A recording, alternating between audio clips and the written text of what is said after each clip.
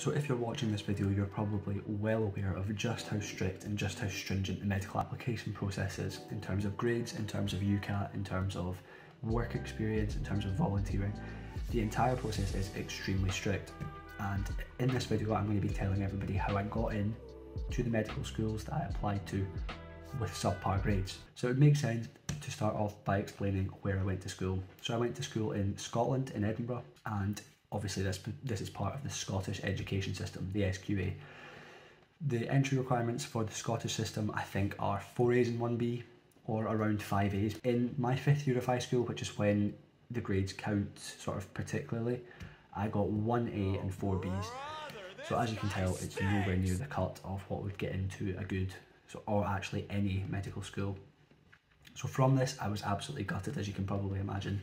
The last year, or to be honest the last 2 years, when I sat my previous exams, I had been working towards this sort of dream place in a medical school. Just with my grades, they obviously just would not cut it, so I didn't even go and sit the UCAT in school. So I was absolutely gutted from this, and maybe about after a week or two of just honestly processing the emotions of not getting in straight away, I was looking for other options, as I was still determined to get into it, as I can imagine many of you people will as well. So from this, one of the best options that I found appealing to me the most was doing another degree. So this works differently for every medical school, but majority of medical schools take people that do sort of a biology related degree. For example, biomedical science, medical science, infectious diseases, biological sciences, and some medical schools actually take any degree. So they can take things like arts, history, sort of English.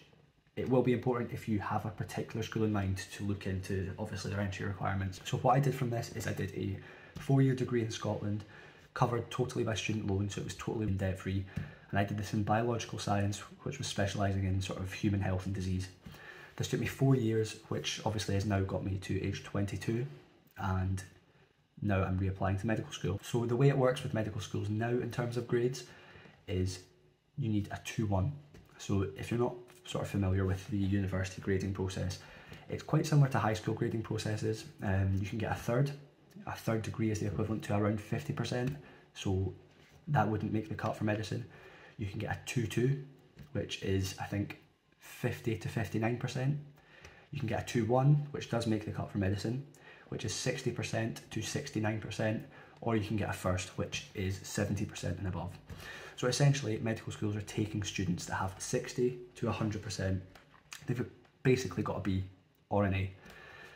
It does sound quite easy. I'm sure a lot of the people that are sitting sort of exams in school think, oh, a B is relatively easy to make, but it is important to mind you have to average a B minimum over the last 2 years of school, but it is perfectly doable. I've done it myself, and so many other students do it as well. I have no idea how I managed to miss this, because it's actually the only main point in this video, but the degree classification that I got was a first, which obviously gave me the conditions to get into uni, which I was very happy with. So in my degree at Heriot-Watt, it was 4 years essentially. The first 2 years were pretty general biology, and as it became to 3rd and 4th year, it was more sort of specialised, as I said, towards health and disease. So I did my dissertation in 4th year, and it was pretty much responsible for a large chunk of my grade. I did it on essentially a research proposal for Parkinson's disease, and combining things called acetylcholinesterase inhibitors, which is a drug quite commonly prescribed for people with Alzheimer's, and it's basically to do with the dopamine. And I thought about combining these with human-induced pluripotent stem cells. So you've probably covered stem cells in school if you've studied biology, which I assume you will be if you're watching this video. You can get stem cells which are pluripotent. They come from an embryo. It obviously comes with ethical issues. So one way you can avoid this is by essentially taking something like bone marrow or blood from an adult human, altering the genes and reverting it back to sort of a pluripotent stem cell, and then deriving it into brain dopaminergic neurons. That's essentially what I did my dissertation on. You can either sit the UCAT or the GAMSAT, or you can sit them both. The GAMSAT is valid for 2 years, the UCAT is valid for the year of application. So I sat the GAMSAT last year, or sorry, 2 years ago now, and I sat the UCAT last year. The GAMSAT is sort of for particular graduate unis. No undergraduate uni take them in the UK. So for me it was St Andrews that I applied to, which is a Scottish graduate entry medicine course. It's called ScotGEM, if any of you are Scottish and interested looking at it. I sat the UCAT to get into sort of the undergraduate uni degrees just the same way that you would out of high school. So I applied to then Edinburgh and Glasgow. So far that's me applied to all 3 unis that I chose, and realistically the only ones I would want to go to, which were Edinburgh, Glasgow and St Andrews. And I was really happy with those 3 choices. So in the UCAT I ended up getting 2,830 as my total score, and I got a situational judgment as a band 2. I think the entry requirements for some unis cut off maybe band 3s and 4s, or maybe 4s. Again, it is important to look at your uni's entry requirements. So with this score, I was relatively confident about getting an interview for Edinburgh and Glasgow. My GAMSAT score, if any of you are aware of it, was I think around 60, and which isn't amazing, but it did actually manage to score me an interview as well. So far what I've done is I've applied 3 places and I've got 3 interviews as well. Personal statement, managed to get it sent away, references sent away, and around December time, I think it was, I heard back off my interviews. So all 3 universities had very different styles of interviews. I'll cover these sort of more towards the time that you guys will be sitting interviews, around December, January, February time. And the experiences with the interviews overall were actually really nice. I think maybe the St Andrews uni I found to be the most difficult, and Edinburgh the easiest, but overall they were as to be expected as a medical school interview. And then sort of a few months after, I think around February time, I started hearing back, and I got initially an offer to Edinburgh uni. They gave me a conditional. Then I got an offer from Glasgow uni, and they also gave me a conditional. I think I was on the waiting list for St Andrews or something, but I had to withdraw it because I was very keen on one particular uni. So in order to confirm one of my choices, I had to withdraw from St Andrews, and I got a conditional offer for both Edinburgh and Glasgow at the conditions of meeting a 2-1. The uni I chose was the University of Glasgow.